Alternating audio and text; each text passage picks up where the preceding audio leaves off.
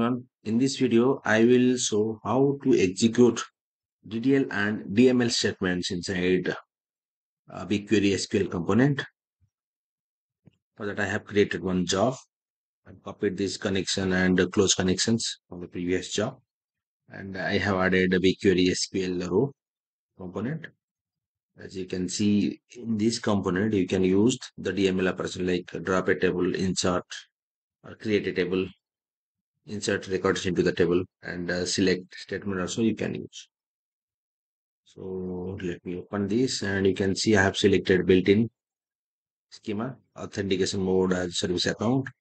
Service account, I have selected the JSON file, project ID, I have provided the project ID, and in query, you can see in double quotes, inside double quotes, you can use your statements separated by the semicolon, like drop table, this one, then create table if doesn't exist.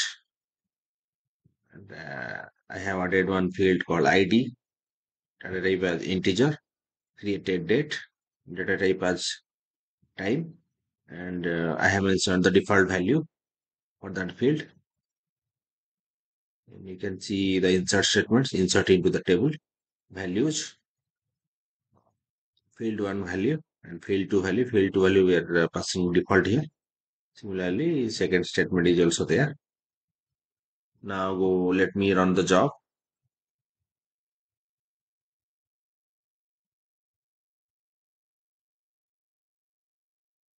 Yeah, the job is running now. Okay, job has completed. Let's go to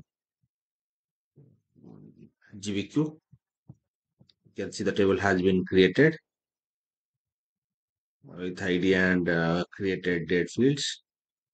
Can I refresh it? Let's go to this and run this query. See, let's start from the table name. You can see 133. Yeah. So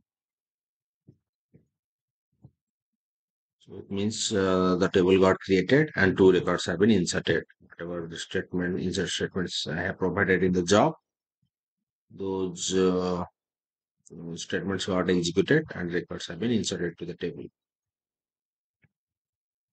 Okay. Now let's go to the query and see.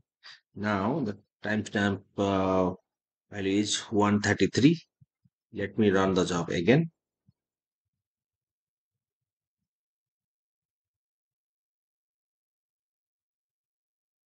133, 133. Let's see. The job has completed. Let's go to BigQuery. You can see previously 133 was there.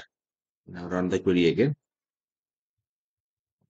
You can see now 135. So as per the statements or SQL statements, dropping the table, creating the table, inserting records into the table.